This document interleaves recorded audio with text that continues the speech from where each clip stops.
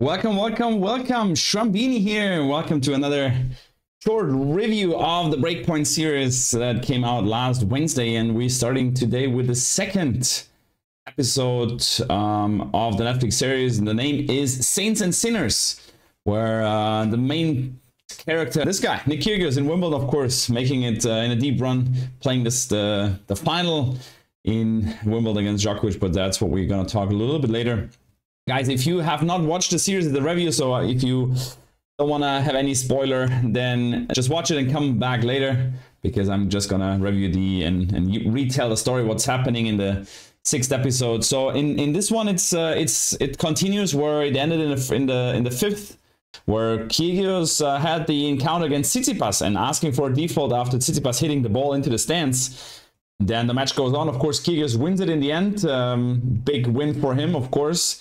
And then it starts already where Kyrgios complaining into the box, screaming at them, shouting at them. And I was always curious because you couldn't hear it with an Australian accent quite well what he said. But now the series reveals what he said. And he said something like, guys, I need your support. You have to stand up every point. So he's screaming, really asking for support and giving like the emotions to Nick, because he needs kind of these pumped atmosphere, and he says he needs energy. So give me some energy, stand up. That's what he asked for, and that was for me the most interesting part of this episode, because I really was curious what he's actually screaming to the people. Is he mad about himself? Is he mad at them? And yeah, he was definitely mad at the team that they are not giving 100% support. Also to mention that Stefanos Tsitsipas said that Kyrgios' approach to tennis is an uneducated way, and that Kyrgios brings the NBA kind of attitude to the sports. There was a little bit of controversy also on Twitter, where Tsitsipas, right after the episode came out, he said he didn't want to be disrespectful, he didn't want to put any like racist kind of topic into that, and he want to clarify things. Kyrgios reacted quite chilled on Twitter. He said, hey, we're getting heated up in these press conferences, no worries, it's all good. Then in this episode also they talking about Ons Jabeur after she was winning Madrid, coming to the grass season as a big star. Of course, the first African lady that winning a big trophy, and then sponsors after her. So they just show a little bit of Ons and behind the scenes, that she's a very nice girl, and I can 100% agree on that. I had the chance to meet her personally several times when she was not that let's say famous and successful. So very nice, very nice girl. Also they showed a small part of Serena Williams playing in Eastbourne, and she played with Ons Jabeur, so that's how they put Ons Jabeur in the whole picture of that episode, where she played and also won in the doubles, not the tournament, but some matches. Then of course Rybakina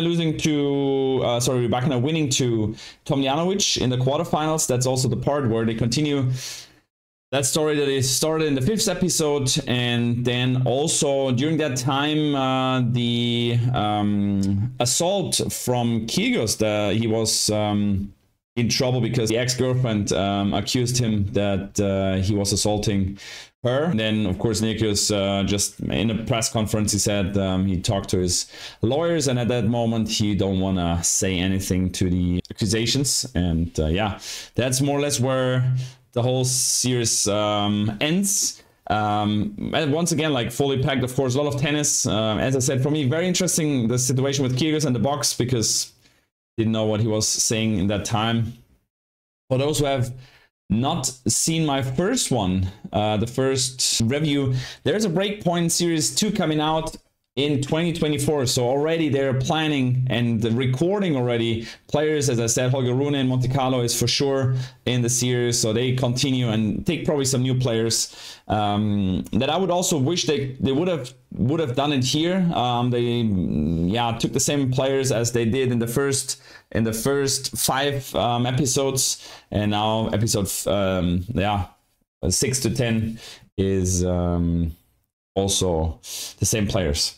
That's it, guys. What do you think about that series? If you have watched it, then put it in the comment what do you think about it, and what do you think about Kyrgios really screaming and asking for more support? For me, a little bit questionable, because the team, if they know that he needs it, then they have to 100% go behind him, after him, and push him to the limit. So that is just my opinion, guys. That was it. Thanks for joining. Thanks for watching. Don't forget to subscribe and like the video, and I'll see you in the next one. Take care. I'm out. Ciao, ciao.